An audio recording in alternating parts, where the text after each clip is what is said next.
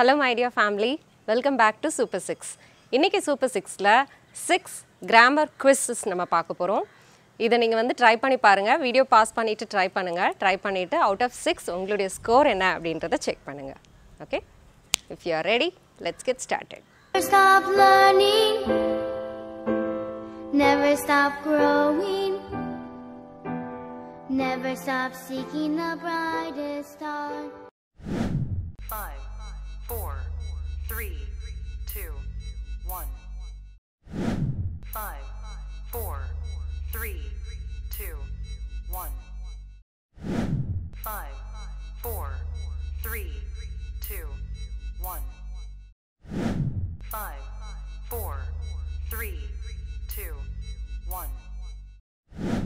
5, 4, 3, 2, 1. 5, 4, 3, 2, 1. So number 1 in our list is, it is a useful thing. This is the right answer. இங்கே ஏன் வந்து ஏ போடுறோம் அப்படின்னா இங்கே யூஸ்ஃபுல் யூ வந்து vowel தானே அப்படின்னு சொல்லிட்டு நிறைய பேர் it is an useful thing அப்படின்னு எழுதியிருப்பீங்க. That is incorrect. நம்ம வந்து அந்த வேர்ட் வந்து vowelல இருக்கா கான்சனன்ட்ல இருக்கா அப்படின்றது பார்க்கக்கூடாது. அதோடைய சவுண்ட் தான் வந்து இம்பார்ட்டண்ட். இங்கே வந்து யூஸ்ஃபுல் அப்படின்றது YOU யூவோட சவுண்ட் வந்திருக்கு இங்கே. ஸோ இது வந்து என்னது அப்படின்னா vowel சவுண்ட் கிடையாது. ஸோ அதனால நம்ம இங்கே ஏ யூஸ்ஃபுல் திங் அப்படின்னு சொல்லி சொல்கிறோம். ஸோ உங்களுக்கு ஆர்டிக்கலோடைய யூசேஜ் ஏ அண்ட் ஆன் அப்படின்ற ஆர்டிக்கலோட யூசேஜ் தெரிஞ்சுக்கணும் அப்படின்னா இதுக்கு நம்ம ஆல்ரெடி ஒரு வீடியோ போஸ்ட் பண்ணியிருக்கு. அது நான் உங்களுக்கு டிஸ்கிரிப்ஷனில் கொடுத்துட்றேன். அது போய் நீங்கள் வந்து செக் பண்ணலாம். Okay. Number 2 in our list is, his mother let her stay at home அப்படின்றது தான் right answer. let, the answer is let. So you should not use letting or letted use பண்ணக்கூடாது. V1, V2, V3 for let is let. It is a neutral verb. மூணு காலத்துலேயும் let தான் வரும். So இதுக்கான answer வந்து let தான், letted கிடையாது. இப்போ ஜென்ரலாக வந்து நம்ம ask அப்படின்னா asked அப்படின்னு சொல்லுவோம், want அப்படின்னா wanted சொல்லுவோம் வீக் வேர்பில். let அப்படின்றது வந்து irregular verb. இது வந்து நியூட்ரல் verb அப்படின்னும் சொல்லலாம். மூணு காலத்துலேயும் ஒரே மாதிரி வரும் let. ஓகே, பாஸ்ட் டென்ஸாக இருந்தாலும் இது let தான். Okay. Number 3 in our list is, do you know where he lives? This is the right answer. Do you know where he lives? Option B is the right answer.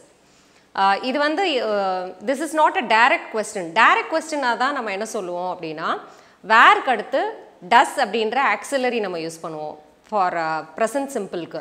So where does he live அப்படின்றது direct question. இங்கே வந்து அவர் எங்கே வசிக்கிறாரு அப்படின்றது உங்களுக்கு தெரியுமா அப்படின்னு சொல்லி கேட்டிருக்கு.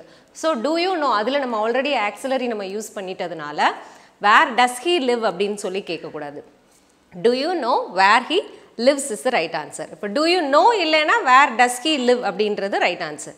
ஆப்ஷன் 3 வந்து that is totally incorrect. do you know where did he lives? did வரும்போது lives யூஸ் பண்ண மாட்டோம் past tenseல. So that is totally incorrect. Okay. Number 4 in our list is, how blank hotels did you visit? So இந்த questionல இதோடைய meaning என்ன அப்படின்னா நீங்கள் எத்தனை hotels visit பண்ணீங்க அப்படின்றதான் இந்த கொஸ்டினோட மீனிங். So how many போடலாமா, how much போடலாமா? There are only 2 options here. Option A is how many and option B is how much. The right answer is how many, because hotels is a countable noun. Hotels countable இருந்தால் நம்ம வந்து என்ன use பண்ணணும் அப்படின்னா many use பண்ணணும், how many use பண்ணணும். uncountable இருந்தால் நம்ம வந்து how much யூஸ் பண்ணுவோம். ஓகே. இப்போ சுகர், ரைஸ் இந்த மாதிரி வந்து பெட்ரோல், கெரசின் இதெல்லாம் வந்து அன்கவுண்டபிள், என்ன முடியாதது. ஸோ அதுக்கெல்லாம் நம்ம வந்து ஹவு மச் யூஸ் பண்ணணும். கவுண்டபிளாக இருந்தால் அதுக்கு வந்து நம்ம ஹவு மெனி யூஸ் பண்ணணும். Okay. Number 5 in our list is, we blank for 20 minutes. Option A, hadn't talked. Option B, have not been talking. Option C, hadn't talked. Option B is the right answer. We have not been talking for 20 minutes. இதோட meaning என்ன அப்படின்னா 20 நிமிஷமாக நாங்கள் பேசவே இல்லை அப்படின்றதான் இந்த சென்டென்ஸோட meaning. So இதில் வந்து ப்ரெசன்ட் பர்ஃபெக்ட் கண்டினியூஸ் டென்ஸ் தான் வந்து கரெக்டாக. we haven't been talking அப்படின்றது, அதாவது பாஸ்ட்ல இருந்து இப்போவும் நாங்கள் இன்னும் பேசிக்கல 20 நிமிஷமா நாங்கள் வந்து பேசிக்கல அப்படின்னு சொல்கிறது. ஸோ பாஸ்ட் ப்ளஸ் ப்ரெசன்ட் இருக்குது, ப்ரெசன்ட் சிச்சுவேஷன் இருக்குது. So you have to use present perfect continuous tense here. Option ஏல வந்து பாஸ்ட் பர்ஃபெக்ட் டென்ஸ் இருக்குது அண்ட் சியில் வந்து ஹேட் அண்ட் டாக் இருக்குது. அப்படி ஒரு கிராமர் ரூலே கிடையாது. ஹேட் நாட் போட்டால் கண்டிப்பாக V3 verb யூஸ் பண்ணணும். So that is also incorrect. Okay. And number 6, the last and final one is we usually go there blank July. So இங்கே வந்து இதோட மீனிங் வந்து நாங்கள் வழக்கமாக அங்கே ஜூலை மந்த்து தான் நாங்கள் அங்கே போவோம் அப்படின்றதான் இந்த சென்டென்ஸோட meaning. Option A is at, be in and option C on. The right answer is option B, இன் ஜூலை அப்படின்றதான் ரைட் ஆன்சர். இன் அப்படின்றது நம்ம எப்போ யூஸ் பண்ணுவோம் அப்படின்னா இயருக்கு முன்னாடி மந்த்துக்கு முன்னாடி இன் யூஸ் பண்ணணும். ஓகே.